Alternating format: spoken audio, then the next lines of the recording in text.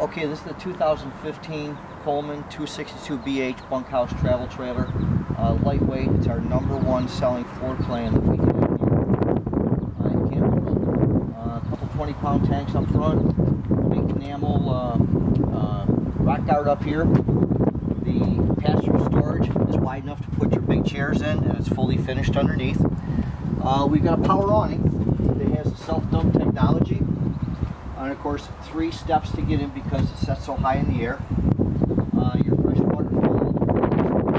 This panel comes off so you can make this back there, keep the spike out.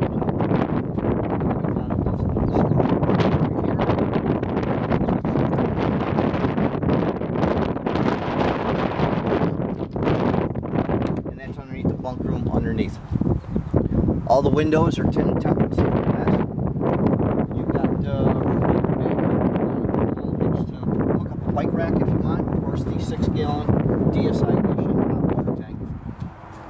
Corner jacks for stability. We've got your dump valve down here for your black and gray tank, and of course all your utility hookups are here for the cable, the fresh water, and your 30-amp power cord.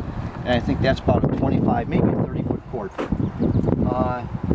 Real deep slide is 3 feet deep. Gives you a lot more interior space.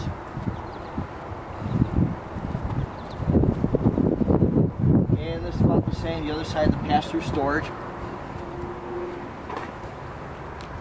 And we'll pop inside and see if we can take a look in here. We've got 2 entrances into the trailer queen bed on both sides, so you don't get that claustrophobic feeling.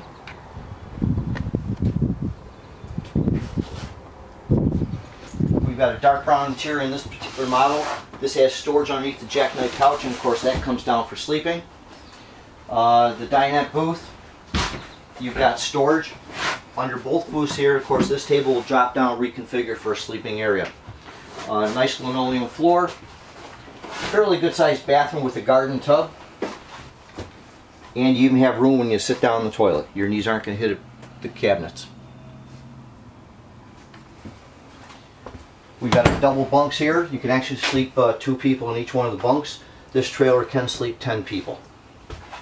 And of course your appliances are standard with most campers. 3-burner stove, 22-inch oven, and of course the microwave, the range hood. Plenty of counter space with a high-rise faucet. Basically that's it in a nutshell. Thank you.